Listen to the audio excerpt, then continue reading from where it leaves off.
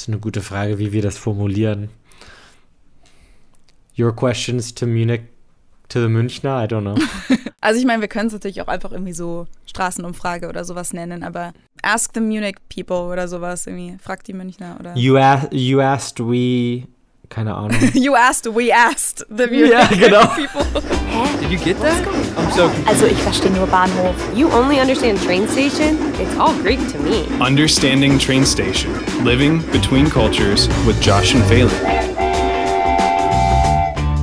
Welcome back to a new episode, everyone. I'm Feli. And I'm Josh. Welcome back, everyone. And you can see that we are again in separate locations. So that means that Feli's back in Cincinnati and I'm still here in Munich. How are your travels? Very good. I don't know if you guys remember that I told you that my trip to Munich was kind of annoying and everything got canceled and delayed, etc. This time everything was perfectly on time and the smoothest trip you could imagine. So. And I saw that you used global entry for the first time. I did. That was really cool. Looked a little weird though, confusing. You guys should check out Feli's. I think you did a reel on it. Yeah, reel, TikTok, YouTube Shorts. Yeah, I'm sure it's everywhere you can find it. But it was super weird. I've never gotten a little customs card like you got, like that little yellow thing. Mm-hmm. I was surprised that it even took you 15 minutes, like you said. Well, with custom, like after like waiting for my bag and then going through and rechecking my bag, and not like going through the actual just immigration was like a couple minutes. I don't know. Okay. Yeah. It's so nice. But then, I mean, I just until my bag was there and then until I made it, because Charlotte Airport is kind of like stretched long. Like it's there's like long hallways. Just like long ways you have to go. And then it just takes a while until you carry your suitcase all the way over there.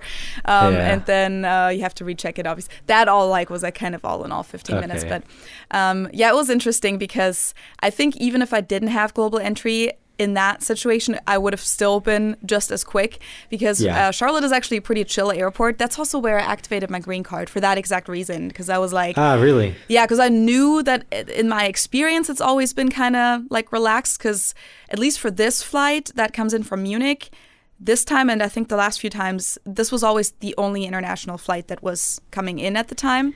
Whereas in Chicago, a lot of times you have like 4 or 5 flights at the same time, and then everyone's trying to go through immigration.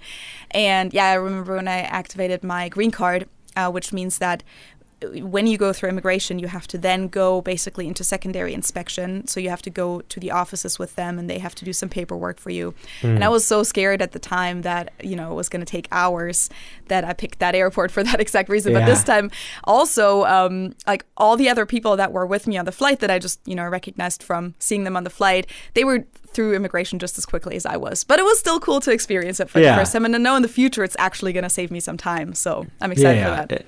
It's just nice to know that like it's not a a coin toss of if you're gonna have to wait for a while or not. It's just nice to have the certainty. Security, but I guess it's weird too that you still had to show your passport and your green card, right? Yeah, it was. I don't know. Sense. I think it was kind of different that day. I don't know if they had technical difficulties or if maybe just because you're not a U.S. citizen. No. The person was literally there and told everyone who was going through global entry that they only had to scan their face, like only step in front of it, and then continue to the officer. Well, that's normally what happens to me. I've never had to fill out a questionnaire. It just takes the picture and then I go to the officer, but the officer never checks any documents for me. I just give him the piece of paper, or him or her. Okay, but see, I didn't get a piece of paper. Like it was literally just it didn't do anything else. It literally just scanned my thing, and then the airport employee said, then. like follow here and go to the officer. But they said that to everyone, so I don't know. Who knows? Who knows? Now we're getting way too into the details of global entry. Well, I should explain real quick, though, for those of you who don't know what that even is, because I know that some people, obviously, who don't travel internationally a whole lot or just have never been in touch with this, don't know what that is. So basically, when you re-enter the U.S. from an international trip, you always have to go through, like, the immigration line. When you travel to Germany, that's usually relatively quickly, but in the U.S., that can take time, because depending on your immigration status, whether you're a tourist or citizen or you have like a work visa, they really, really question you very intensely. I mean, we mentioned that in the visa episode. And global entry means that you undergo like a background check previously. So is it like, I think, isn't it even the FBI or like they do some like... Yeah, I mean, it's a pretty intense background check. And I think I remember having to put down where I lived for like the last 10 years, and there's a long questionnaire you have to fill out, and then you go to an interview with an in-person interview. Immigration, an in-person interview with an immigration officer. So it's just like a trusted flyer program that then gives you privileges after you pay for it, of course. I didn't have to pay. That was cool because my credit card paid for it. Okay. Yeah. But basically then when you get to the immigration area, there's usually, depending on the airport, they have different lines. Sometimes it's citizens and residents, and non-citizens are like split up into different lines. And then there's the global entry line where like basically there's not a lot of people who have global entries. So it's usually just a very short line and it's just really quick. And then as we said, there's like these kiosks, so like Automaten in German. And you just don't really have to undergo all the questioning. I mean, even as a green card holder, they didn't really ask me a lot of questions anymore ever since I've had the green card. But still, you have to line up, and it might take a while. So exactly. That's it's also funny too that like depending on where the planes are coming from, sometimes the lane for U.S. citizens is longer than for the non-U.S. citizens. Like I think like if you come back from Mexico, like from Cancun or something, then the American line is gonna be super long compared to the other one. So I could see that. Yeah. Interesting. I got super lucky once when I landed in Cincinnati, and like there were 3 flights coming in from Mexico at the time, so there was a really, really, really long line. And I just walked past all of them. It was a great feeling. But yeah. It's a boss move. Goodbye, guys. Exactly. Sucks to suck. So, I mean, in our situation, it really makes sense to have that. And I just like didn't have it for a while because I didn't really want to like undergo all the process. But then I got this credit card and I was like, oh, it's free. And I was like, you know what? I should finally do this. And then it took a while, though. I sent in the application in June and I didn't hear back until October. So it took like over 4 months for processing. And then it was really difficult to get an in-person appointment. You can also do the in-person interview at your point of entry at the airport. You can. I tried to do that as well in Boston. Oh, yeah? And of course that day their machine wasn't working properly, so then I couldn't. Oh, man. Okay. It was very annoying. I even think I may have told that story in the podcast. Maybe I don't know. I just forgot. I apologize. Yeah. But so then you and I think both did the interview at the Cincinnati airport. And that was, I mean, the interview itself was super chill and easy and quick. It was just kind of difficult for me, at least at the time, to get an appointment. Yeah. But I got lucky. Yeah. But yeah. So that's that. Cool. And now you're back in Cincinnati. I am. And you also just came back from a trip. You went skiing. So how was that? Yes, I did. Yeah, it was really, really fun. I was super happy. It was my first time skiing this season. I don't know why I didn't go skiing more often this year. First and last time, probably, because it's March now. Definitely. Exactly. So I regret not doing it more times, but it was really, really fun. I was in Schladming, which is in Austria. It's like a 2.5-hour drive from Munich. I went with some friends. Niklas was there, for example. Oh, and Heen was also on our podcast before? Yeah, Heen was also on the podcast. He was also there. And then, so it was a group of us from Munich, and then Niklas from Northern Germany, but he was in Munich, and then a couple of our Austrian friends as well. So it was a group of 9 of us. We had a nice Airbnb. It was really cool. We had a sauna in the Airbnb, which was super nice. That is next level. Yeah. And you could see some of the mountains while you were in the sauna. Yeah. Damn. Very, very okay. Nice. It was a fun trip. But yeah, did a lot of skiing, went to a Therme, which to be honest, I don't even know how we say that in English. It's like a thermal bath, but like a thermal spring. But when I hear that, my American mind doesn't really understand that. They usually have like a spa area. It's like a spa, right? Basically. Yeah. Yeah, they have like these heated pools, and then they have oftentimes like this place had one slide. Then they have outdoor pools as well, and like it was cool. You could sit in a heated pool outside and have a beautiful view of the mountains. We went there because it was raining, so it's not the best weather for skiing. Well, let me say one thing. The whole thing about a Therme is usually that, I don't know, they might also have artificially heated pools, but usually the whole thing is that the pools are naturally heated.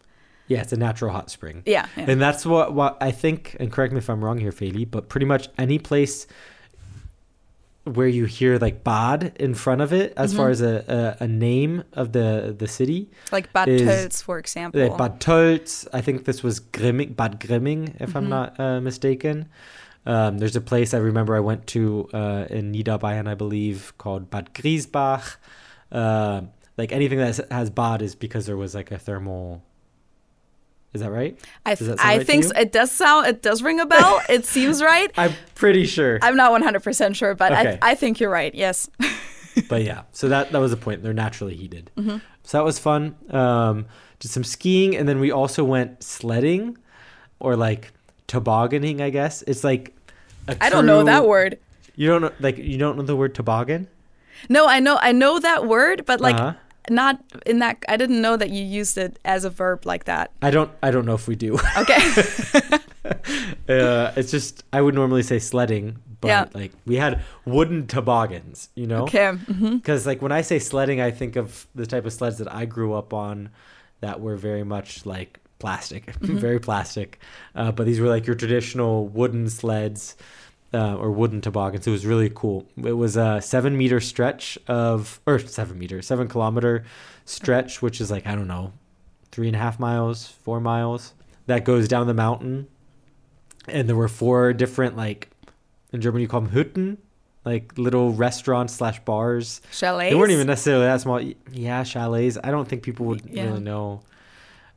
Basically, they're restaurants or bars along the path where you can have food and drinks, and they have like après-ski music playing, which is like just these are things that don't exist in the US, so I don't know how to describe them. But we have some videos. I have some videos that maybe I can post on Instagram, so you guys can check those out. But it was really cool. So like the first stop basically was after 100 meters. You go down a short little 100-meter hill, and then you're already at the first restaurant. Have your first drink. Drinks. Yeah. Yes. Because you were already out in the cold. Was the sledding route separated from the skiing slopes? Yeah. Okay. Yeah. That's what there was one section where we had to cross across the skiing slopes, but we went at night, so it was cool. It was a lit path, but it was at night, so there weren't many skiers, if any. Okay. Only the people who were doing the Skitouren. Yep. What do you call that? Like the basically walking. Climb up the mountain and then sled down. Those are the craziest people. Ski down. I will never understand that. Props to everyone who does that. But I saw, because I also went skiing for one day. Did we record after that? We did record after that. So I think I already mentioned that. But we saw a bunch of those people. And like, I feel like that it's gotten more and more and more over. Like, I feel like when I was a kid, that didn't really exist. I didn't see a lot of those people doing that when I was little. But now it's like every other person that you see up there is like one of those Touren. Super crazy. Yeah, it's crazy. But yeah, it was really, really fun. It was a nice time. Cool. So you rented out your own little Airbnb, got a lot of partying and skiing. I feel like that sounds like the classical Skiurlaub. Played lots of card games. I learned the game Kniffel. For the first time, which I think it's called something different in Austria. Oh, yeah? I'm trying to remember what they said it was. Does that not exist in the US? I don't know the game Kniffel, no. It's kind of similar to Yahtzee, I think. Maybe that's what it is. Is it Yahtzee? I think so. I always thought there was a name for it in English. Now that we're talking about this, I'm like, oh wait, we were playing Yahtzee all weekend. I didn't make the connection before, but yes, it's Yahtzee. Yeah, that's what's coming up when I Google it. Yeah. I was like, oh my gosh, this is a game I don't know. No, of course I know Yahtzee. But yeah. Sounds like a good time. That's okay. But yes, it was fun. Cool. And you're also like about to go to your next vacation where it's the complete opposite, basically. Life is good right now for me. I really can't complain. Yet I am headed to Madeira on Friday, which will be really fun. I'm going with Chloe, one of the 2 French people that we interviewed, one of my friends here in Munich. So you guys, if you've been following along for a while, have seen her. But yeah, we're going to Madeira for 5 days. Madeira, for those of you who don't know, is a Portuguese island off the coast of Africa, kind of down near the Canary Islands. So it's going to be really fun. I'm really looking forward to it. And a lot of people, like, the nickname for it is like the Hawaii of Europe. Oh, really? I have never heard that. Yeah. Interesting. Okay. At least I've heard that from a couple people. And there's lots of cool hiking and beaches, of course, because it's an island. So I'm looking forward to it. Yeah. The weather in Munich is supposed to be nice too, but I won't be I'm very happy to be in Madeira. Yeah, I'm jealous. Yeah. Enjoy it. So I'm sure I'll have lots of updates for that. But we did use the time while we were in Munich together to do a kind of a different episode from what we normally do for you guys. And if you follow us on Instagram, you probably have an idea of what it is. But on Instagram, we asked you guys if you had any questions for people in Munich. And what we did then was kind of easy German style, if you will, went out onto the streets of Munich and asked the questions that you guys had to the Munich population. I think it was fun for both of us. Both of us have done things like this before and gone. I mean, my job is talking to strangers. Yeah. So it wasn't like super awkward. And you've done a lot of these street interviews in the past, but yeah, for radio stations, especially for the more boulevard or like what do you say? Like the more easygoing radio stations that don't do like the super serious journalism in Munich. I worked for Radio Gong, and I basically had to, when I was like an intern there, I had to do a street survey every single day about the most random topics. But it was actually felt like it was more difficult that day that we did it than it used to be, like when I used to do this. But I think it was because like the time of the day, we did it like on a Friday morning, so there were not a lot of people. We did it in the Fußgängerzone, so in the pedestrian area. There were not a lot of people there who were actually locals. A lot of them were tourists, and then there were two demonstrations going on at the same time. The strike, really bad timing, union strike, and also Fridays for Future, which is like the climate activist movement. So a lot of people were there for that, and a lot of people also came into Munich for that.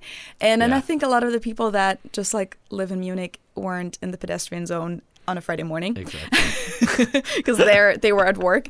So it was a little bit difficult to find people, but it was really cool. And actually also we did mention that already in the last episode, because you just like almost mentioned it as if it's this like surprise, but we already talked about it in the last episode. Oh, we did. Because we recorded the last episode right after we came back from the survey. But yeah, so today we're finally going to listen to all of the answers that we got from the people on the streets, and just kind of like go through the questions and talk about it a little bit. Give our mustard to it as well. Exactly. Give our 2 cents to it. Okay, so we're going to show the clips on YouTube. For those of you who are listening on the audio streaming platforms, we're going to tell you what the question was, but then unfortunately the answers are all going to be in German. If you want to see subtitles, you can go over to YouTube and see the subtitles there, or we're going to just try and summarize it for you afterwards. But for those of you who are learning German and want to practice it, this is probably a good chance, because this is very authentic material, like people say. No one was trying to speak slowly for us. We weren't trying to speak particularly slow.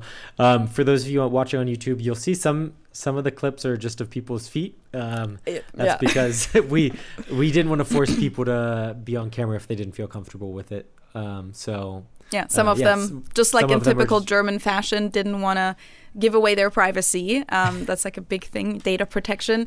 And so we just filmed onto the ground instead while we talked to them. But that's just the explanation for that. Yeah, so the first question was, was ist euer Lieblingsort in München? So what's your favorite spot or favorite place in Munich? Englischer Garten, also bei mir auf jeden Fall wäre es was Grünes, irgendein Park. Ja. Englischer Garten oder vielleicht Westpark, würde ich sagen. Irgendwie so was Entspanntes, Lockeres, was trinken gehen, essen gehen, so ein Ort, würde ich sagen, oder? Ja, würde ich auch Schwabing sagen. Vielleicht? Ja, Schwabing. Von früher war halt Schwabing immer das, wo die Jungen hingegangen sind. Gell? Also da sind wir nie so Fußgängerzone oder so gewesen. Der Odeonsplatz. Sommer tatsächlich hier die Oper direkt. Weil hier ist im Sommer dann öfters eine Bar und dann kann man sitzen. Und sonst, ja, in Maxvorstadt, das Studentenviertel tatsächlich. Ja. Was machst du an der Maxvorstadt? Die Bars. Die Bars? Ja. Hast du eine Lieblingsbar da? Kannst du irgendwas? Ja, ich hatte ein Lieblingsrestaurant, es hat zugemacht. Okay. Und jetzt gerade so auf der Suche nach was Neuem. Ah, okay. Mein Lieblingsort, Pasing. Pasing? Pasing. Und was gefällt dir am Pasing so? Es ist ein bisschen außerhalb, nicht zu stressig, und Pasing-Arkaden sind auch ganz cool, bekommt man alles, was man will. So ein kleiner eigener Ortsteil in München. Ja. Marienplatz. Wo wir gerade sind. Ja, ich denke so Thalkirchen-Richtung. Okay. Ja, Isar. So that was a lot at once. So I guess here's just like a quick summary of what I remember that they just said. But generally, the main spots that people like were Odeonsplatz, Marienplatz, the English Garden as well. because someone said that they like all of the greenery that's there. It's a really, really big garden. The parks. I mean, we mentioned the English Garden a lot of time on our podcast, I think. So even people who've never even heard of Munich, have never been to Munich, should probably know the English Garden by now, or what the English Garden is. Yeah. And then there was also a comment about Thalkirchen. Like Isar, which is the river that goes through Munich. So I think a lot of people just really like the nature. The nature parts. And then also Pasing, which really surprised me when he said Pasing, because it's like out in the middle of nowhere, basically. It's in the west of Munich. But he said it's kind of like its own little thing, and that's very true. It's like a lot of these neighborhoods of Munich, if you will, used to be their own city or town or village, and then as Munich grew, that's like the case for a lot of European cities, that the way that they grew, they just basically kept swallowing all these other towns and made them part of Munich. And Pasing, I'm pretty sure, is one of those, and it still feels like that. As he said, there's like it has its own mall and its own little like center, like a square that's like the center of the place. So yeah, I think maybe he lived out there.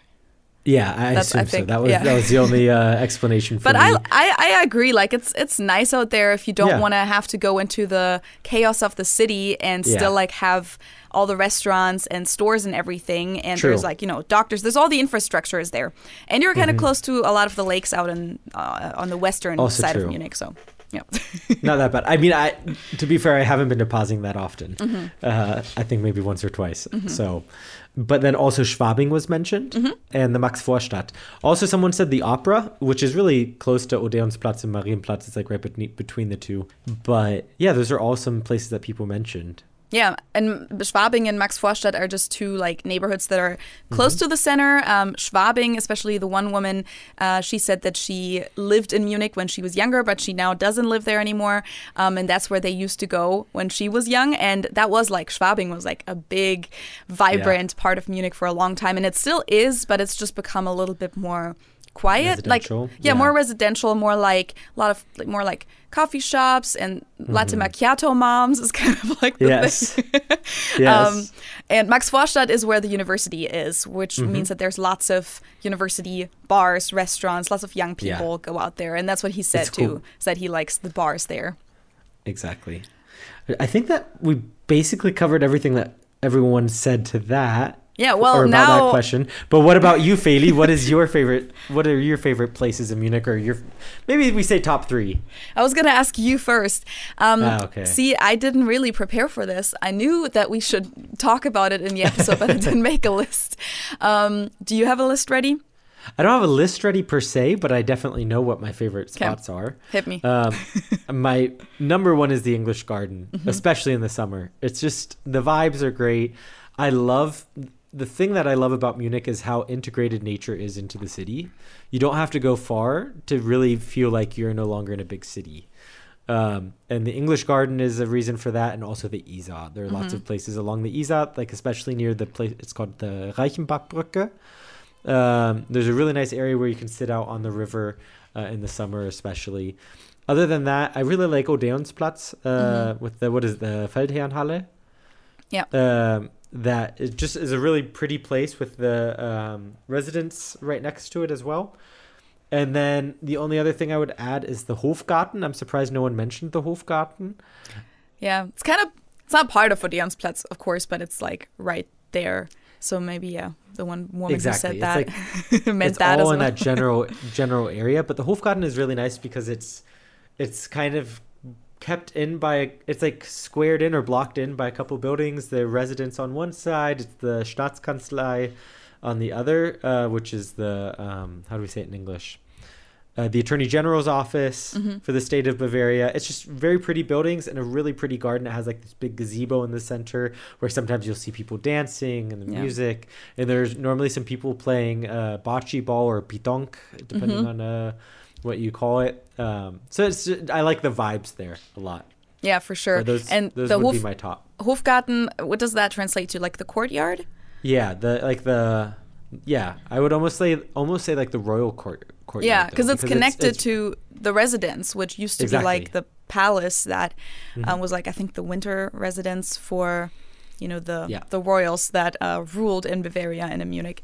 And so that was their backyard, basically. Not too shabby. And it's actually connected to the English Garden, too. So, like, you can then from there just, like, walk or take your bike right into the English Garden. That was actually my way to get to university for the longest time. Like, whenever the weather was nice enough, so, like, usually in the Sommersemester, during spring and summer, I would take my bike all the way, and I didn't live like downtown, but I would take my bike all the way downtown, and I would cross in from like Sendlinger Tor, then like go through Marienplatz. That was like when there was still a street going through Marienplatz.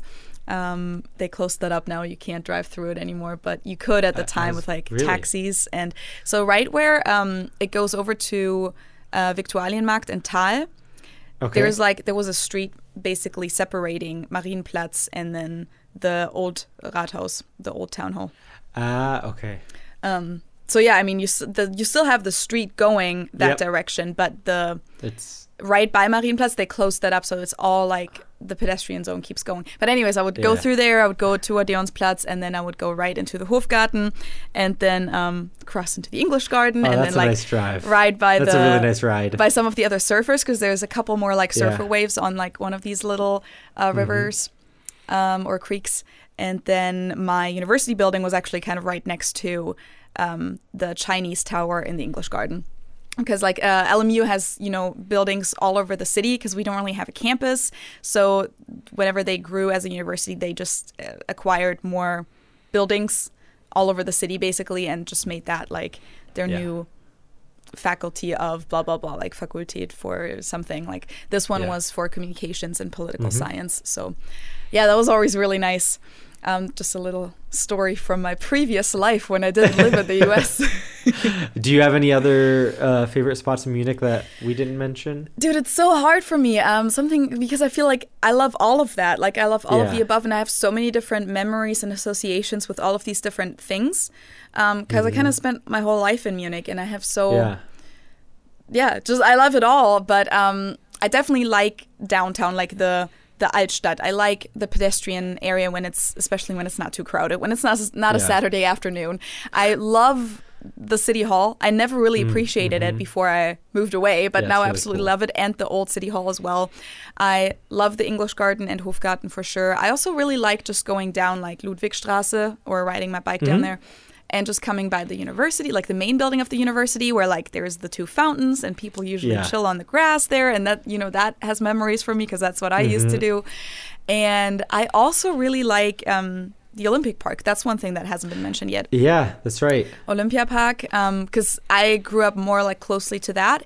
And so that is not as historic. It was built in the 1970s for the Olympics when they took place in Munich. But it's really pretty. It's like a great place for just recreational activities. Yeah, it's a great place to watch the sunset too. Exactly. If you go up onto the Olympiaberg, and you have like this kind of unique architecture there because they have these tent buildings, tent roofs that they did on top of the stadium and everything. Other than that, I mean, I just like a lot of the stuff also around Munich that isn't necessarily like downtown, like a lot of the lakes. I know that later on people also mention Starnberg a lot, but also Wörthsee, Ammersee, like all of those lakes are great. So nice. Yeah. One thing that I didn't add, but you made me think of this when you were talking about just memories of like sitting outside. The Pinakotheken is a really nice area as well, with really big. So the Pinakotheken, it's a group of museums in Munich, and they have these really nice big open spaces, open like yards or gardens in front of them where people will set up volleyball. It's kind of like a park feeling, but that's also really nice, especially in the summer. Yeah. And one more thing that hasn't been mentioned is Nymphenburg. I really like Schloss Nymphenburg and the Schlossgarten or Park. And if you guys are ever in Munich and don't know about this, there's also an area that's a little bit north of Munich that's called Schleißheim. It's a town, and it also has a castle, or not castle. I always want to say castle because Schloss, castle, but in English you would say palace. That is kind of similar to Nymphenburg, and it's not as well known and I've never crowded. Been. So yeah, you can check that out as well. And they have a really nice lake out there as well, and the Regatta-Strecke, which was also built for the Olympics. It's great for like inline skating. You can also swim in there if you want. Yeah, that's good also to know. a cool place. Good to know. Yeah, it's not like super near to where you live though. you'd have to get out there first. Yeah. So that was more than a favorite, but we're not going to spend that much time giving our feedback on all of these questions because some of them are very direct. Difficult. But it's hard to choose one. But this is your opportunity to get all of our Munich knowledge and all of the people from Munich.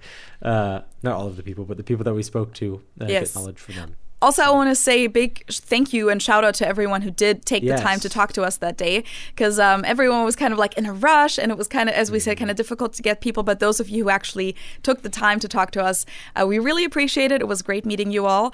And we didn't ask everyone all the questions. So like some people only answered like a few of the questions because we didn't want to keep them for like 10 minutes. So you'll hear different voices throughout the different questions. So the next question is, wie viel Miete zahlt ihr? Or how much is your rent? Which is kind of an important question to ask in Munich, because Munich is known to be one of the most expensive cities to live in, especially for rent. And it's also difficult to find find a place to live. Warm 1650. Okay. Fragen für was? Also wie viel Quadratmeter? 66 Quadratmeter. Ich zahle für 27 650 Euro. Ist das eine WG oder ist das deine ist eine Einzimmerwohnung. Okay. Ja. Ja, ich hatte auch sehr Glück. Also das ist nicht normal. Ich zahle keine Miete nicht, ich bin Eigentümer. Das ist natürlich auch sehr interessant. Das gibt es nicht so oft natürlich in München. Ja. Können Sie oder wollen Sie auch sagen, wo in München? In der Theresienstraße. 1600, glaube ich. 1600, warm. Genau. Warm, genau. Okay. Und für wie viel Quadratmeter? 83. Oh, okay, eigentlich ganz gut. Aber ja, aber es ist Altbau, kein Fahrradstellplatz, keine Garage, schlimme Nachbarn, ganz schlimmer Hausmeister und ganz feuchter Keller. Oh nein. Okay. Und keine Sonne. Das geht natürlich gar nicht. Also Schattenseite. Ja. Und Lindwurmstraße plus Notfallwegen alle 2 Minuten plus laute Kneipe unten. Ah, verstehe. Davor viel günstiger, die andere sonnige Seite, aber nur 2 Zimmer. Okay. Also wegen dem Kind praktisch. Und jetzt suchen wir natürlich wieder eine hellere Wohnung, weil ich es nicht mehr aushalten kann.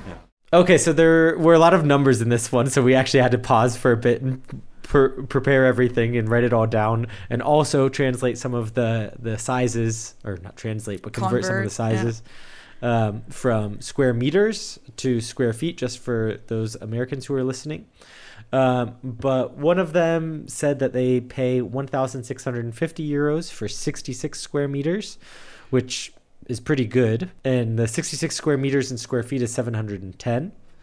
It's not cheap, though. I thought that was definitely a Munich price in my mind. Yeah, I guess so. He said Warmmiete. So that's kind of a different concept in the US, at least, and Germany. Warmmiete usually means the rent plus... So warm rent.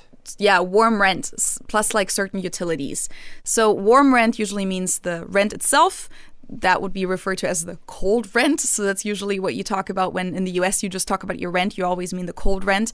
And then it also includes the costs for heating and water and like garbage, just like things like that. Removal and stuff, yeah. Garbage removal, yeah. Mm-hmm. And then electricity would be on top of that and Wi-Fi. Exactly. Just for context, yeah. The next person said that they pay 650 euros for 27 square meters, which 27 square meters is 290 square feet. And Feli commented that that's really good. Yeah, it's not that expensive because he said that's a bedroom apartment. Which probably means studio apartment. We have to it's weird. It's so hard to keep it all straight. Because like Einzimmerwohnung usually is a studio when you speak English. Because if in the US at least you say you have a 1-bedroom apartment, it would kind of imply that your bedroom is separate and you have a separate like living area. But in German, that's not the case. So, but yeah, for like something that's completely separate, I felt like that was a good price. Because like if you have a shared, like a room like you do in a shared flat, that would kind of be a normal price, I feel like. Right? Or maybe, yeah. 27 square meters, 650 for 27 Still square cheap. meters is really good. Yeah, that's true. 27 for example, square meters is big.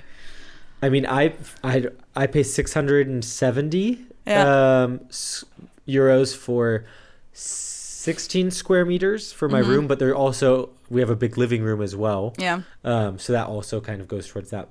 Just to give you a comparison. So for 16 versus 27 were paying about the same, a difference of 20. Yeah, and he said that he was really lucky in that regard. So maybe he had connections or something. Okay, so then we had someone who said that they pay 1,600 for 83 square meters. That's a pretty good price, but she was kind of unhappy with her living situation. Exactly. This was a longer clip. She said that it's very dark. She doesn't have great neighbors. It's loud. So there were a lot of reasons why the basement is really like humid. Yeah, and she lived there with, I think, her husband and her child. So she was looking for something else, even though she said the price, of course, is good, but it's not acceptable with the living conditions anymore. Exactly. So. And then the other gentleman that we interviewed doesn't have rent because he owns an apartment. And that is quite rare, I would say, to find in Munich. And he has a really good location for it as well, the Theresienstraße. Yeah, which is close to the university area. Yeah, exactly. So, I mean, he didn't even say if it's just an apartment. He might own a whole building and rent it out. He didn't say that. True. That's a good point. He could own the entire thing. So yeah, good for him. But that was actually kind of cool that we found someone, because I actually made a whole video about that last year, that in Germany it's just not as common to be to own your own real estate, to own your home, your house. It's something that Germans don't have as a priority quite as much as Americans do, but also it's because it's kind of hard to accomplish because real estate is really expensive. So it's really hard to, afford a house or an apartment. And also mortgages work different and are sometimes harder to get. And also Germans don't really like to take a lot of risks in their life. So that was actually a really good catch that we talked to someone who actually owns instead of renting. Yeah. I'm happy to give you guys my information then on what I pay too, just to be another voice amongst things. I mentioned what I pay for my room itself, but the apartment, it's a WG, so we also, it all goes towards the rent for the apartment. And our Warmmiete, so the warm rent, is 2,256 euros for 120 square meters, which is 1,291 square feet. Which is also really good. You got lucky. We got very lucky. And you said, you have a huge living room. I've seen a lot of like WGs in Munich in my time, and I've never seen first of all, a WG with a living room at all is like pretty cool and luxurious to have. And your guys' living room is enormous. It's huge. I think the apartment used to be two separate apartments, and they tore down a wall to make it one big one. We have 2 bathrooms with showers. We have 4 bedrooms. We have a big living room and then a small kitchen. But just to give you guys some reference points. And I don't know, Feli, do you remember what you used to pay for your apartment in Munich? This was like over 6 years ago. So I know that the rent for that apartment has gone up also. And my brother actually lives in that apartment, and he told me the other day what they pay, but I don't remember now. But I think our warm rent was 800 for 50 square meters. Yeah, that's really good. So yeah, I think the cold rent was like 650 or so, and then warm rent was 800. For 50 square meters. Yeah, so it was 1 bedroom, 1 living room, kitchen, bathroom. And 50 square meters is 538 square feet, just FYI. And it had a small balcony. That's nice. Yeah, we don't have a balcony in mine. Yeah. So yeah, those were the details on that question. Let's move on to the next one, which is, what is your favorite Munich beer? Oh, and that's a big one. Ja, wenn Augustiner natürlich, ja, gell? Das Feier, ist ja, es gibt ja dann auch oft die Konkurrenz zwischen Augustiner und Tegernseer. Das ist dann und Chiemseer, Tegernseer, Augustiner, das ist so genau die 3. Ja, aber bei euch wäre es Augustiner. Ja. Ja, Tegernseer. Tegernseer, da bin ich bei dir. Ich würde sagen Franziskaner. Franziskaner, okay. Das höre ich tatsächlich nicht so oft. Ja, das ist Augustiner. Stimme ich ganz zu. Ich trinke kein Bier, aber mein Mann liebt ja den Paulaner Zwickel. Und den habe ich neulich zum ersten Mal in meinem Leben probiert. Und es war gar nicht so schlecht, muss ich sagen. Dann werden Sie eventuell doch zum Biertrinker. Ja, also ne, figurtechnisch lohnt es sich nicht. Da bleibe ich bei meinem Prosecco. Sehr gut, verstehe ich auch. Prosecco ist eigentlich auch sehr münchnerisch, würde ich sagen. Ja, klar. Also in der Schickeria. Ja, gut, aber ich trinke ja nicht so schick. So there are lots of breweries in Munich, and I think we've talked about this somewhat also with Oktoberfest and how they all have their tents at Oktoberfest. But the main beers that got shout outs from the people that we interviewed. Hold on, I gotta interfere first. Okay. One thing that we didn't even notice when we did the recording is that some of these not some of these beers that were picked, but that were mentioned, like Tegernsee and Chiemsee, that's not technically a Munich beer. That doesn't actually count. That's actually true. But it's so common in Munich to drink these beers because they're from right like outside of Munich. Well, Chiemsee, I guess, is a little bit further, but it's kind of like it's all Bavarian, and those are very common beers to drink. So technically, though like Tegernsee and Chiemsee wouldn't get a tent at Oktoberfest because only real Munich breweries get a tent there. So just wanted to mention that. I was going to say that I need to change the answer that I was going to say. So people said, like you said, Augustiner, Tegernsee, Chiemsee. I don't think anyone actually picked Chiemsee, though. They just mentioned that that's also like one that a lot of Munich people like to drink. Which I would agree with. I don't like Chiemsee. And then there was Paulaner as well. Paula and Franziskaner. And Franziskaner, which I said surprised me because I only really know of Franziskaner in the context of Weissbier. Yeah. So like these wheat beers. So I was surprised to hear that as a response for sure. But do you have anything else to add to that, Feli? You said in the video what your favorite was or who you were agreeing with. Obviously. And then you're not Team Augustiner.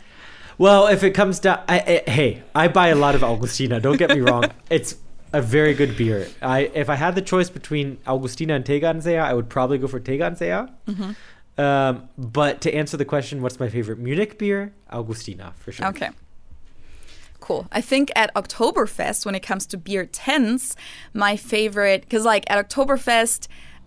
they also have different kind of beer. They have the Festbier. And then obviously like every brewery has either one or several of these tents. Obviously they're not really tents, they're beer halls. Yeah. But the one that's my favorite by atmosphere and also one of my favorite Festbiers is actually Hackabschor. But I don't usually drink Hackabschor in everyday life unless if it's Radler, because I think they have good Radler. I would 100% agree with that. 100%. So, yeah. Cool. So the next question was, where would you live if not in Munich? In der Winterland in Starnberg. Da haben Sie aber noch nichts. Doch. Da haben Sie auch schon was. Ja, also am Starnberger See, weil da komme ich her. Okay. Also ich habe früher ja in Berlin gewohnt, in Hamburg. War toll, aber ich war jung. Und ich weiß wirklich nicht, was ich jetzt machen würde. Ich komme ja nicht aus Deutschland, ich bin gebürtige Slowenin und wir haben jetzt ein Haus in Istrien und uns zieht es eher ans Meer, muss ich ehrlich sagen. Aber wir haben ein schulpflichtiges Kind und deswegen, ja. Aber in den Ferien sind wir nie in München, nie. Also da flüchten wir immer Richtung Meer. Das beantwortet dann auch die Frage, wo Sie am liebsten Urlaub machen, weil das wäre meine nächste Frage gewesen. Gut, also Urlaub überall, aber jetzt bietet es sich halt so an, dass wir dann in den Ferien in Istrien sind. Vermutlich am Bodensee, weil ich daherkomme ursprünglich und es ist eine ganz schöne Gegend, bisschen grüner und ländlicher. Ja. So this one was interesting, Feli. I was expecting some different responses, if I'm honest, because what people said were Starnberg, which is a city very close to Munich, Bodensee, which is also not that far away. It's on the other side of Germany in the west, but also still not that far away. We also had someone say that they are originally from Slovenia and have a house in Istria, which is in Croatia, and that they would go towards the water or towards the sea. She also said she used to live in Hamburg and Berlin, so kind of like in the other big cities. But I'm surprised by how few responses we got that everyone wanted to stay in Germany. Yeah. I don't know why. I don't know if I'm in my bubble but the fact that everyone's immediately said something in Germany. Okay, so I think the way that we phrased the question was like, where would you most likely be living if it was in Munich? At least when I asked people, I think that's how I phrased it. I didn't really like phrase it in a way like, what would be your dream place to live? It's more like, I think people thought in a more realistic way, like what is, if I didn't live here, what would be the second most likely place for me to live? Okay. And so I think a lot of people just don't think that then. Moving abroad would be that realistic for them. Yeah. Or also probably for a lot of them, not really something that they want to do. Mm-hmm. Yeah. But those were the responses. I guess we've kind of answered that in the sense that we don't live where we're from. Yeah. But I think if you were to ask me right now, where would I live if not in Munich? I would probably say somewhere further south. In terms of another country. Yes, in terms of another country. I probably wouldn't necessarily. I don't know, Spain. Mm-hmm. Maybe Italy. Croatia is also super nice. Yeah. Something on the coast, I would say, is how I feel. Yeah. What about you? Sure. If you weren't living in... Well, actually, no, we'll save this question for what if you weren't living in Cincinnati, because we would like to do a sister episode of this when I'm in the U.S., and we'll answer some questions there. But. Okay, then I have a couple more weeks to think about it. About my answer. Well, one thing that I wanted to mention about Starnberg, because two people actually mentioned that, which was kind of funny. Starnberg is by Lake Starnberg, so like the Starnberger See, which is, I feel like, one of the places that people might maybe heard of, sometimes maybe in historical context. Like if you are a Sissi fan like myself, that's where she was from, the Princess of Bavaria, Empress of Austria. She grew up in Possenhofen. You can still visit their residence, their palace. I've actually never seen Sissi, so. Yeah, well, you're missing out on something. But Starnberg is definitely known, among Munich people, it's known to be one of those places, together with maybe like Tegernsee, where the rich Munich people move to once they're kind of done in the city, once they've made all their money, or people even buy like a weekend house there or something like that, like a second residence. So I don't know, that's kind of just known as like a very rich area. And if you have a house at Lake Starnberg, you're doing well. Just fine in life, yeah. So just wanted to mention that for context. But I mean, I can understand it. It's a great place. I think it would be a little too crowded for my preference. Like if I were to move somewhere, if I were to like buy a house at a lake, Starnberg is really packed. Yeah, that's the thing. But, yeah. The next question is, do you speak dialect? We've talked about dialect enough on our channel that you guys have an understanding of this. So ein bisschen. Also zu meiner Jugend war Dialekt, das war so 70er Jahre, war das total verpönt. Also da ist man ausgelacht worden, wenn man so ein bisschen bayerisch gesprochen hat, und von daher ist da auch nicht mehr so viel jetzt. Und jetzt heutzutage gibt es Situationen, wo Sie eher Dialekt sprechen oder eher Hochdeutsch? Ja klar, mit der Verwandtschaft oder so spricht man immer anders. Oder mit den Münchner Freunden, wir haben noch einen Münchner Freundeskreis, spricht man vielleicht anders wie jetzt.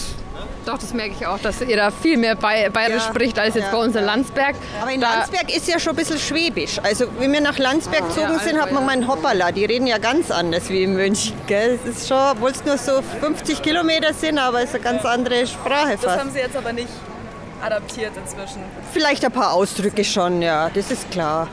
Macht man automatisch, glaube ich. Bei dir ist aber eher nicht so. Nee, also ich habe eine Zeit lang in Berlin gewohnt und da haben viele gesagt, dass weil ich dieses R so roll, dass man es raushört, aber sonst würde ich sagen, nein. Ja, bei mir war es auch, ich habe mal in Hamburg gewohnt und dann kam irgendwie auch, naja, du sagst halt so bestimmte Ausdrücke, dass ich immer des statt das gesagt habe. Genau, so Kleinigkeiten, ja, genau, so Abkürzungen. Sie sprechen ein bisschen Dialekt, höre ich natürlich gleich raus. Ja. Sprechen Sie auch viel Dialekt im Alltag und wenn ja, gibt es Situationen, wo Sie eher Dialekt sprechen und eher Hochdeutsch? Nee, eigentlich nicht. Ich bleibe meinem Bayerisch treu. Alles klar. Also auch jetzt, wenn Sie irgendwie in bestimmten Situationen sind, Sie versuchen es nicht irgendwie zu verstecken oder eher... Nein, ich verstecke mich wirklich nicht. Ja, sehr gut. Und da du ein bisschen außerhalb herkommst, kannst du Dialekt? Nee. Okay, kannst du nicht. Schwäbisch eigentlich. Ja. Ein bisschen so, aber kaum. Okay. Ja. Und gibt es bestimmte Situationen, in denen du Schwäbisch sprichst oder lieber Hochdeutsch oder wie schaut es bei dir aus mit die Mischung? Eigentlich Hochdeutsch, was Dinge. Ich versuche nur Hochdeutsch zu sprechen, weil das Schwäbisch ist dann schon ein bisschen, gefällt mir nicht so, auch wenn ich von daher komme. Okay. Ja. Okay, so a lot of them kind of gave different answers. I think, honestly, most of them actually said that they do speak some kind of dialect, except for one guy. Obviously, we didn't ask every single person that we met that day. We only asked a few of them. But the first two ladies, it was mother and daughter. The mother said that she definitely used to speak more Bavarian dialect, and that she still does it when she communicates with her Munich friends. She doesn't live in Munich anymore. She now lives more in the Allgäu area, where they speak a little bit more Swabian. But that when she was young, it was actually not. What's the word? Yeah, it kind of had a bad reputation a little bit to speak dialect, so they wouldn't really try to do it as much at the time. Her daughter said that she doesn't really speak dialect, but she definitely rolls her R very strongly, and that when she lived in Berlin, people always pointed that out, that makes her sound very Bavarian. Then there was another older gentleman who definitely spoke Bavarian. He didn't speak like crazy strong dialect. It was more like the Munich version of where I would call it Münchnerisch. Which is also funny because when he said no, I don't, he said it very high, like very standard German. Like saying nicht instead of net. But we have a few other answers of him where he says net. Exactly. And he said that, because I asked them a little bit, like if there's different situations where they speak more standard German, more dialect, and the first two girls, the mother definitely said that with her Munich friends, she speaks more Bavarian dialect that she would in the Allgäu area where she lives now.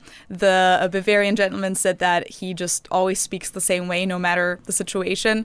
And then we had one guy who said he doesn't speak dialect. Then the other guy who said he's from Lake Constance also said that he usually were to speak Swabian, is what he said, right? He said that he can speak some Swabian, but he tries to speak standard German because he doesn't necessarily like the sound of Swabian. Yeah. So, I mean, but technically that means he can. He just doesn't like to do it. He didn't do it with us. He didn't show us his dialect skills.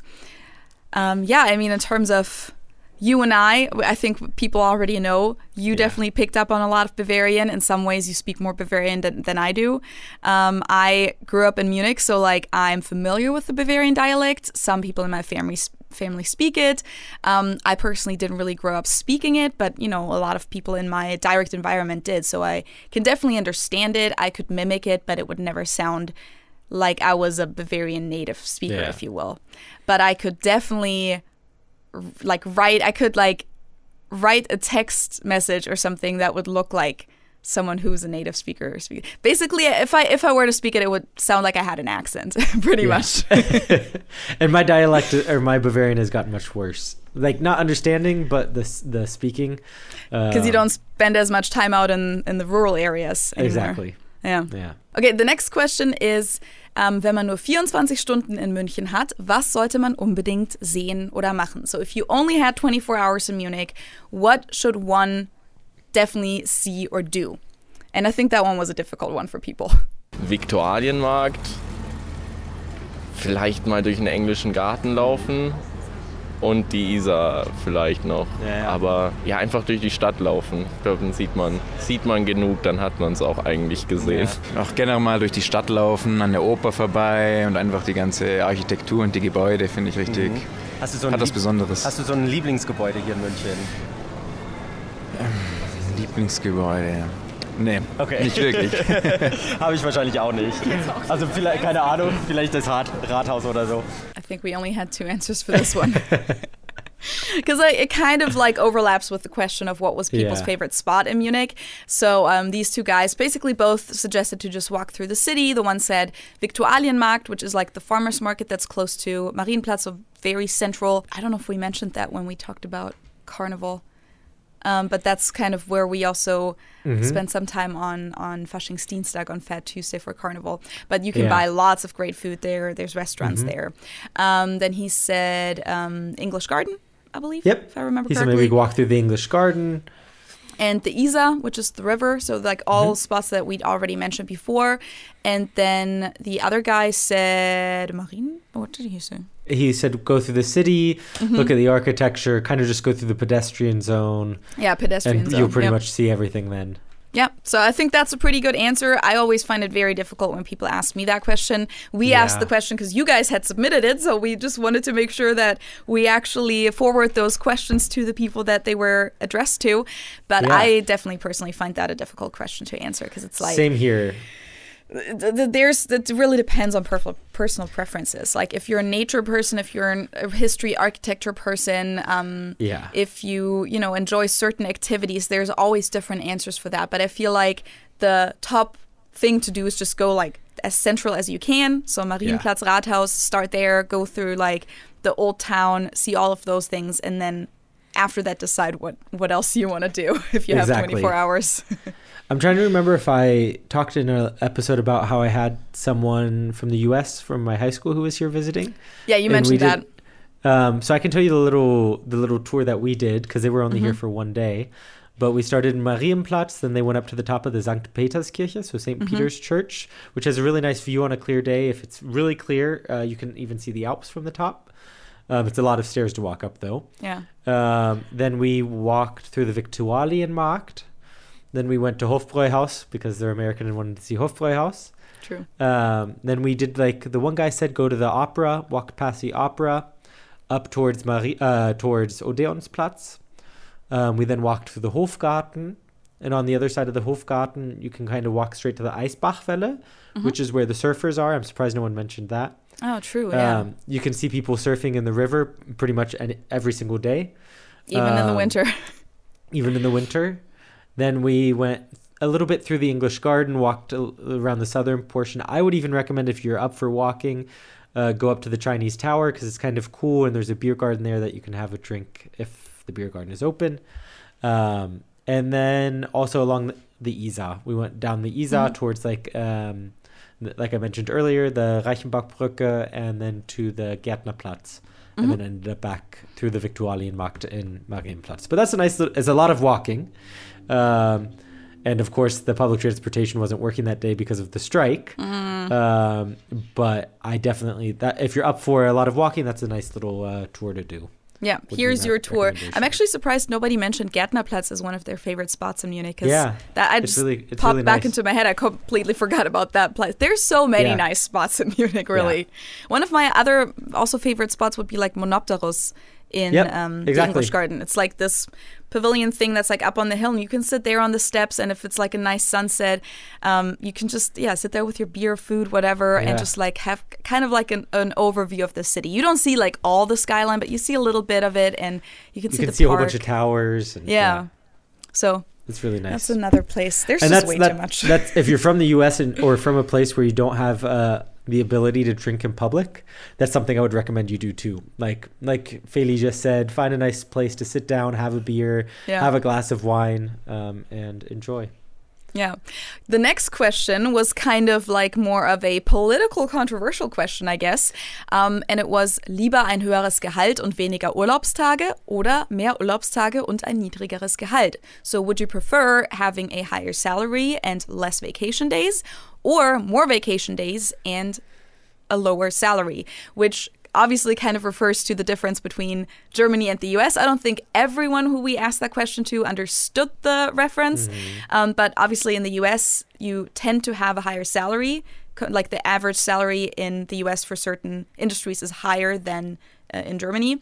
But at the same time, 10 vacation days are kind of standard in the US, whereas in Germany, you have to have at least 26 by law. And salaries are a little bit lower. So either 24 or 26. I think it's 26. Yeah, one of the two. I think we mentioned that so many times in our podcast. I think we just get it mixed up every single time.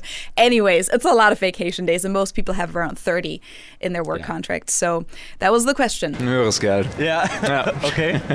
Zum Kontext muss man dazu sagen, in den USA, ich weiß nicht, ob du das weißt, ist es ja ganz geläufig, dass die Leute nur 10 Urlaubstage haben, aber dafür sind die Gehälter okay, es muss ein angemessenes Verhältnis sein, sage ich mal so. Wenn das noch ausreichend sind und ich dafür meinen Urlaub besser gestalten kann, lohnt sich das auch ein bisschen mehr. Und was gilt für dich denn als ausreichend, das was Urlaubstage anbelangt?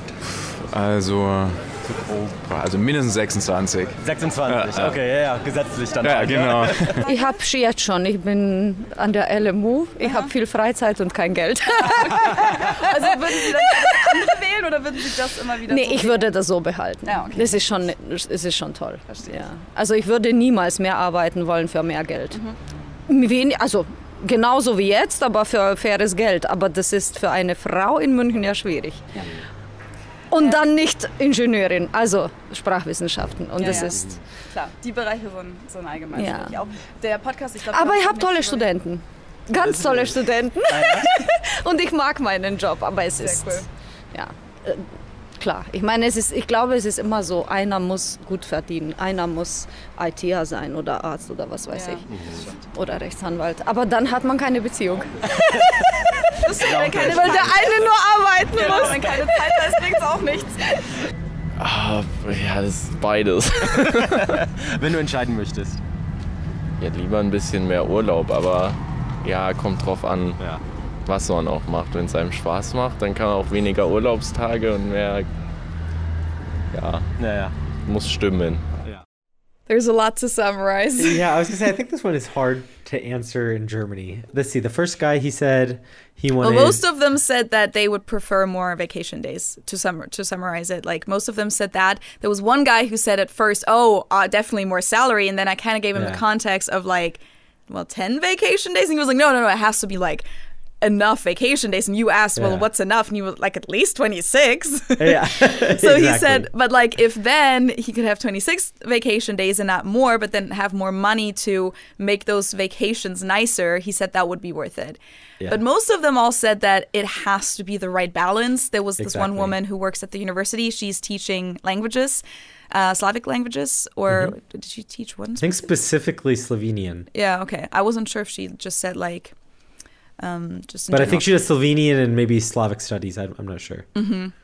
Slovenian, and she said that she already has that situation. She has lots of free time and doesn't make a lot of money because, the university system is a little bit different in Germany because people don't really pay the universities a lot of money. So obviously they don't have like these insane amounts of salaries there, like they sometimes do at American universities. Well, a lot of the money always goes to the athletes, but I was gonna say it really depends on what they're teaching in the U.S. Yeah, too, but I know that like if you are a professor that has a full-time job, not like adjunct or freelancing or whatever, I definitely know that they can make pretty good money there. Yeah.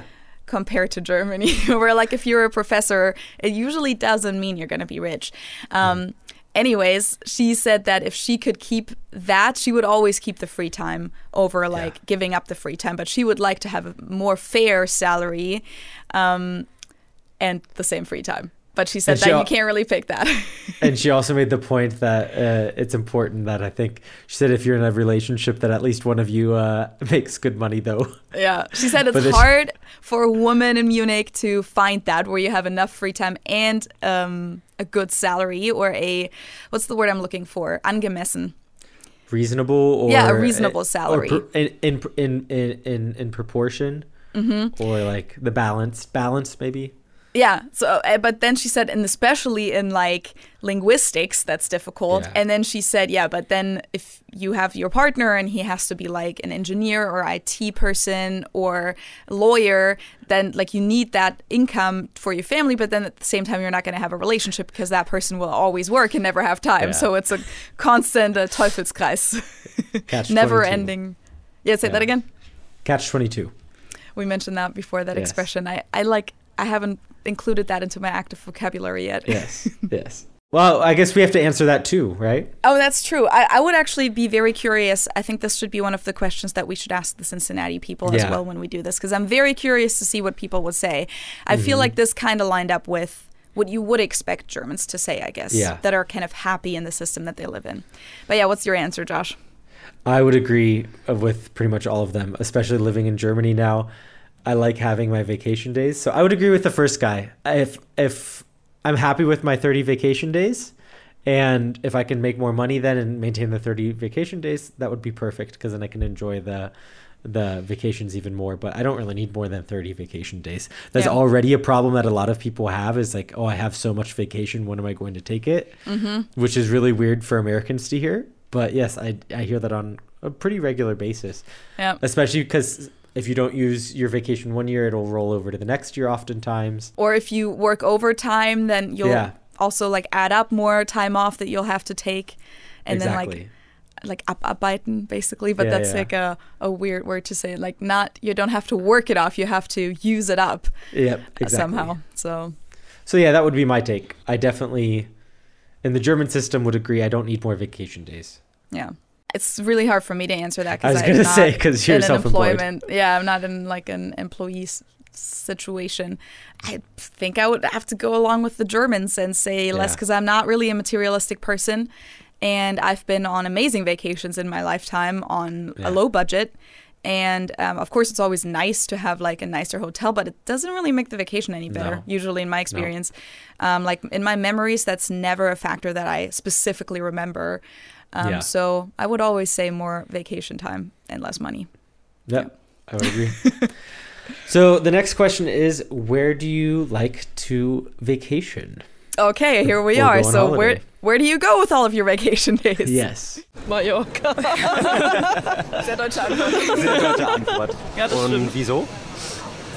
Oh, die Mischung macht's. Die Insel ist an und für sich schön. Man kann da schön am Strand liegen, man kann trotzdem Party machen. Und man trifft halt immer Menschen, die auch Deutsch sprechen, ne? Ja, sehr praktisch dann. Ja. Und ja, bei das dir? stimmt. Ja, trifft auch zu. Ja. Bei mir Australien. Also da war ich 1 Monat und ich habe es geliebt. Ich fand es wunderschön. Wir machen jetzt auch nächstes Jahr eine längere Reise, sind 1 Jahr unterwegs und dann mal schauen, was noch dazu kommt. Genau. Und ich bin absoluter Nordsee-Fan. Deutsche Küste da. Ja, absolut. Skandinavien allgemein. Ja, Skandinavien auch, aber mehr Norden wie Süden. Ah, okay. Sehr interessant. Das ist unterwegs. Ich segle jetzt auf dem Mittelmeer nicht mehr, sondern nur mehr am Starnberger See, also meistens Starnberg. In der Umgebung.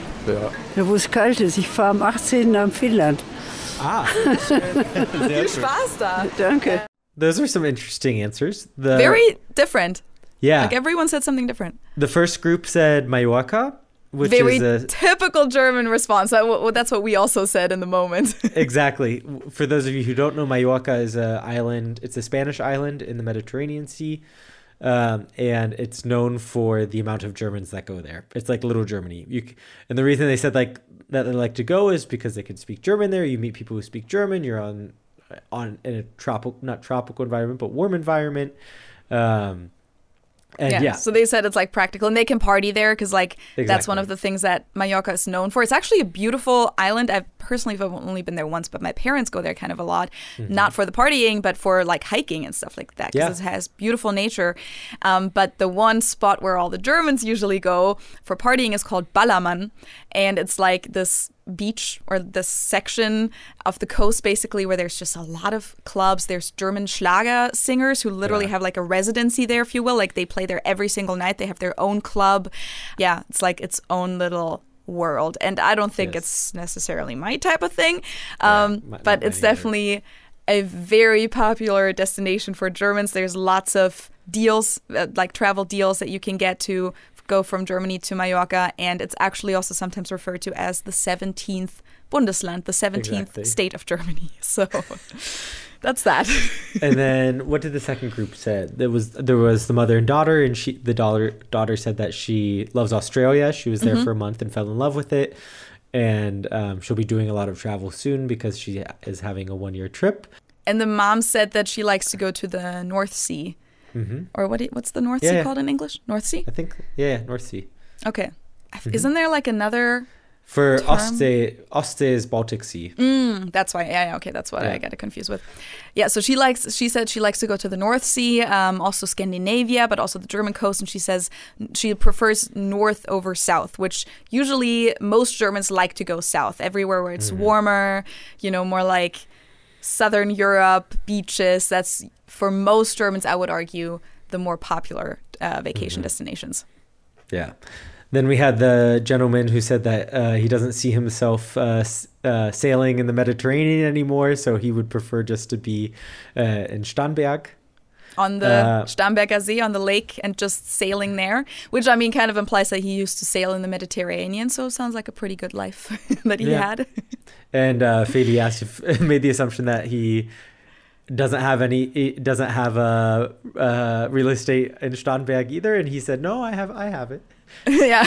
I asked that earlier when we talked about spots where he would live, and he said that's right. He owns something there. Yeah, I thought he said it here. No, you're right. That makes sense for him then, that he would vacation there. And then there was the woman who said she likes to go where it's cold. So she's going to Finland here soon, she said. And then what about you? What about me? Okay, so I'm definitely one of those people who likes to go south. Yeah. So Italy, Greece, Croatia, Spain. Yeah. But I feel like even recently that I went on my trip with Ben, I was kind of reminded by how much I really like Greece and the Greek culture also. When I was a child, we always went on vacation a lot, and I always preferred Italy or Spain over Greece because of the nice sand beaches. Because Greece doesn't have as much sand beaches. They have a lot of like gravel beaches. Yeah. So as a child, I always liked Italy a lot for that reason. Mm-hmm.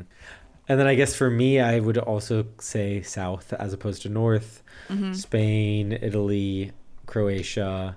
I haven't been to Greece. I haven't been to Spain yet either. That is on my list for the next. I I'll be going forgot soon, about that. Yeah, because you always mentioned that you could maybe see yourself like even living there one day. I know. Something. It's just because I get along with Spanish people really well. Yeah. And I mean, I love being in Spanish-speaking cultures. Of course, Spain is different than Latin America, but no, I'm sure you're gonna love it. So yeah, no, and then it'll be interesting. We're sticking to European answers, I guess, right now, but I was also going to say Puerto Rico. I mean, we had such a nice vacation there. Yeah, that was just awesome. Has to be mentioned. But yeah, for sure. I mean, I also like vacationing in the U.S., to be honest. Like, for sure. The road trips that I've been able to go on with my parents, especially, like, to all the national parks in the U.S., that was also great. That's not necessarily, like, as a Munich person, the most common vacation spot, though. Yeah, that's something that a lot of Munich people do, like, once in their life. That's, like, a big thing that they've had planned for a long time. But, you know, those kinds of things like Mallorca, that's something that some people do, like, once or twice a year, every year. Yeah, makes sense. It's a lot closer. Yeah. So the next one, or the next two, I guess, are a little bit more U.S. Specific. This one is, woran denkt ihr, wenn ihr amerikanisches Essen hört? So what do you think when you hear of American food? Fast Food, das Erste, an was man denkt auf jeden Fall. Natürlich als erstes, wenn man so, oder Steaks. Auf jeden Fall fettiges Essen, ja. Schnelles, fettiges Essen, ja. So das Erste. Hamburger. Ja, schon, ja. Hamburger. Okay. Ich denke an Fast Food. Ja, Fast Food. Viel Fett. Ja. Nicht sehr gesund. Ja, Burger, Fries, so Pommes, ne? Hamburger. Ja. Burger? Ja, Burger, ja. Sonst schon. Was? Burger, Pommes, Pizza, Fast Food allgemein eigentlich. Ja. Sehr ungesund auf jeden Fall. Milchshakes. Okay. I think that was a pretty clear response from everyone. The most common response was burgers, hamburgers. A lot of people said greasy food, unhealthy food, fries, pizza. I think someone said milkshakes. But yeah, and the first person also said McDonald's, like that's just the restaurant. Fast food was also another thing that a lot of them said. Fast food, burgers, greasy, unhealthy. Which is I mean, I have to say as an American, it is a shame. Like, yes, that's definitely what's most prevalent. But there are some nice regional cuisines in the U.S. too.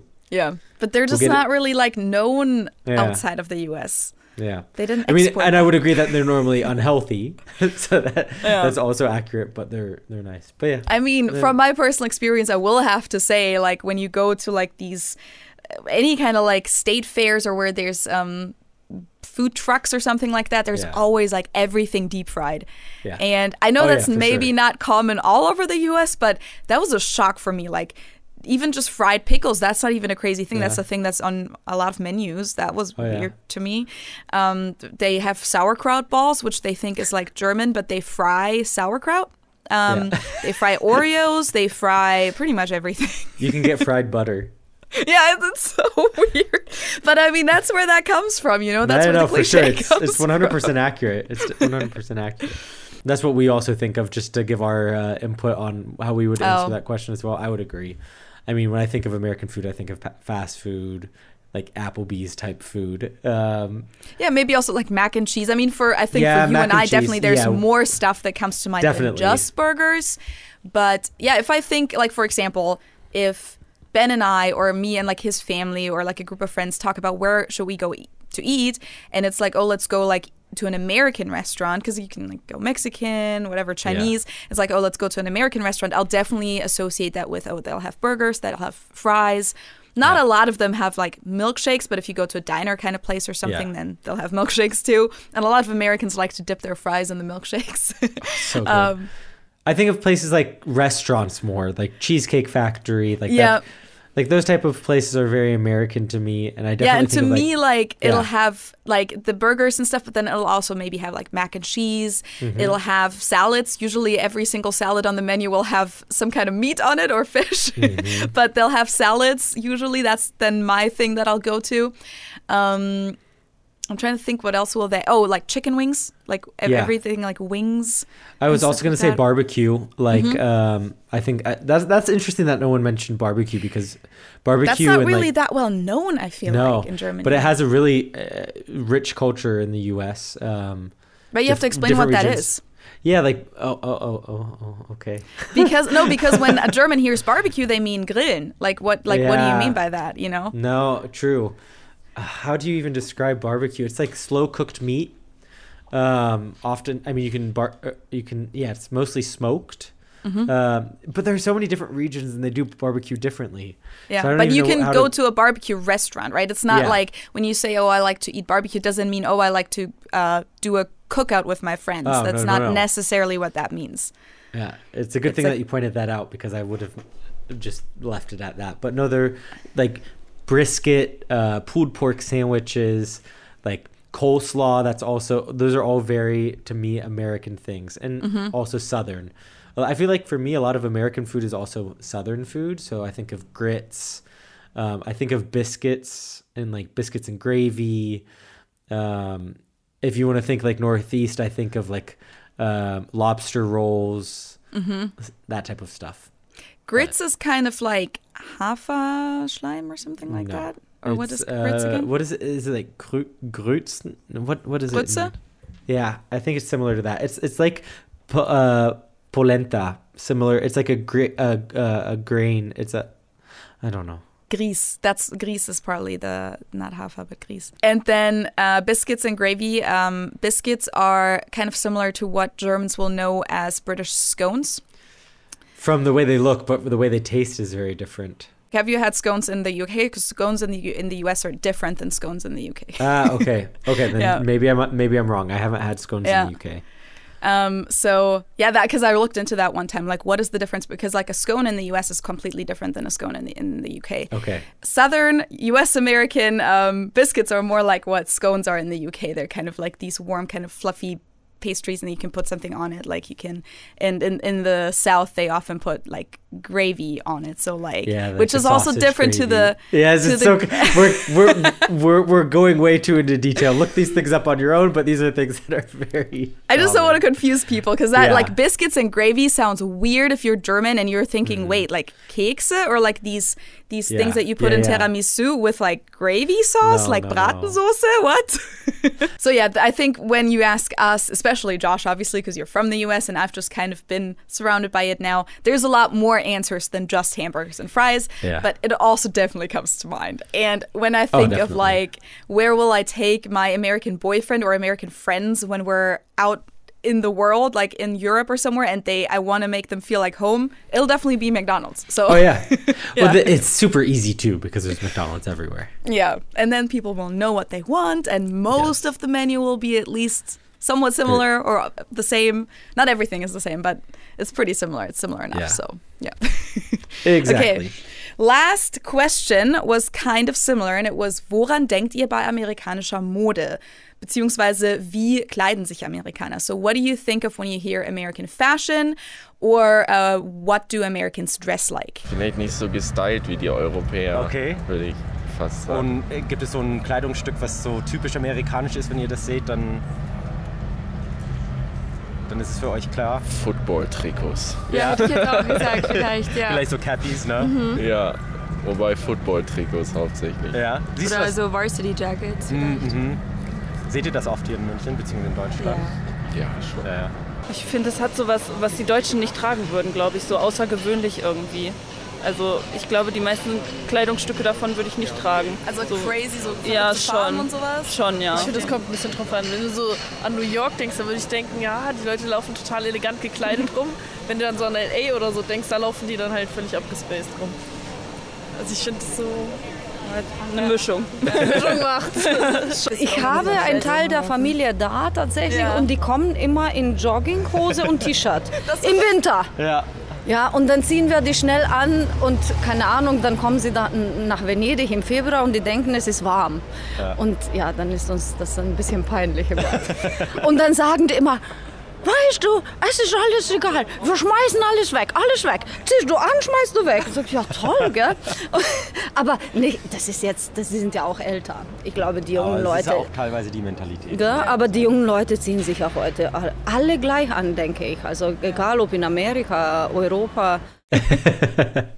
So, let's see, what did the first group said?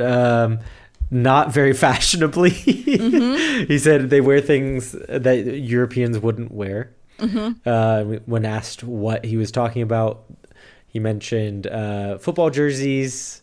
She mentioned varsity jackets. I think that was basically it. Yeah, then the second group, and that honestly, I want to comment on the second group because we didn't have a lot of answers from them. But that footage, if you watch on YouTube, it's just like 3 pairs of white sneakers, and it's like the most Munich thing ever, or German thing. One of the pair of sneakers was yours, and then the other 2 were theirs of the 2 girls. Which you can see, you can see also in a lot of them. Like you should count the white sneakers that you see in this. It's pretty much everyone except for me. But they said something completely different. They said more like, okay, when you think of New York, they think of like people are dressed elegantly and I think like business-like. And then they said in LA, they're kind of abgespaced. Like spaced out. Spacey, like crazy is what she meant. Like things that people in Germany wouldn't wear is I think what they said. Which I totally disagree. But it's interesting to see their perception. Yeah, that's the image, I think. Exactly. Yeah. That's what it comes down to. Yeah, and then for the last one, she said that she has family that lives in the U.S. and when they come to visit, they always show up in just in sweatpants and a T-shirt in the middle of winter. That is so accurate. So true. They think that they're coming. She said they think they're coming to Venice. They're coming to Europe, or they're going to Venice in February, and it's going to be warm. And they show up, and it's they always have to buy stuff, and it's like. Yeah, well, she the way she phrased it was really funny. She said, so then they show up and it's really embarrassing for us and then we have to dress them real quick and it sounds like they're dressing like children. And then she also mentioned something that they just like throw everything out afterwards in terms of like clothing. Like, why should we buy quality things if we're just going to be throwing it out anyway? So he kind of touched on the whole like wasteful mindset that some Americans definitely have, I would say, compared to Europeans. I thought what was interesting with her response too, though, was that she said that she thinks that young people everywhere kind of dress the same now, which is somewhat true. But I definitely, and we said this too to her, like in the U.S., I definitely feel like there's much more of a lounge wear culture. Yeah. So I feel like we've talked about this, but especially here in the Midwest, it's 100% different if you're in LA or in New York. But if you're here in the Midwest, it's so normal that I go to the grocery store and there's people in their literally slippers. Like even Ben doesn't often put on his actual shoes. He'll just go out in his slippers and his comfy socks. And then also people in like almost pajamas, like not even just sweatpants, but one step above that where it looks like that's what they slept in. And people don't care. Nobody cares. Like they don't care themselves and nobody around them cares either. Some people around them care. Okay, definitely but like comments that are made, but if you walk like that into a Munich store, everyone would like stare at you. Where I feel like here, people like they'll see them and be like, whatever, and just like mind their own business, kind of. Yeah, though, some people in Cincinnati will roll their eyes for sure, like, oh my god. Yeah. But at the end of the day, they're not going to say anything, and they won't stare at them too long. But we always say, and we said that to the woman too, that we feel like whenever we're in Europe, we can pick out the Americans just by the way that they're dressed. I mean, you always say that like you can tell if there is an American on the streets of Munich just by what they're wearing. Normally I can. But yeah, I mean, I would agree with a lot of that stuff though. And a lot of more just like gym clothes and as someone said, like jerseys, like just in general, anything that's like sports related, athletics related. And I think maybe that's what he meant, because I wouldn't necessarily agree with people walking around in football jerseys. I never see that. Yeah. Or very rarely. Maybe he kind of like thought of the NFL game that was taking place. And But I would agree with like sports themed shirts and stuff, for example. Yeah. Maybe you can't even tell, like, if someone, for example, is wearing a shirt that has their high school logo on it. It's like high school merch, or from their university. It's not even jersey maybe, but a T-shirt. It might kind of have that association for a Munich person, because we don't really wear merch with like big logos and stuff like that. Exactly. So that was the last one. That was the last one. This was a really fun thing for us to do, and I'm really excited to do the Cincinnati version. Dude, so many more people are gonna be willing to talk to us. I already know it. We're gonna have we're gonna have to talk to two different people, and we're gonna have like 2 hours of footage. If you guys have any questions for that, feel free to send us an email, send us a message on Instagram. Or comment on YouTube.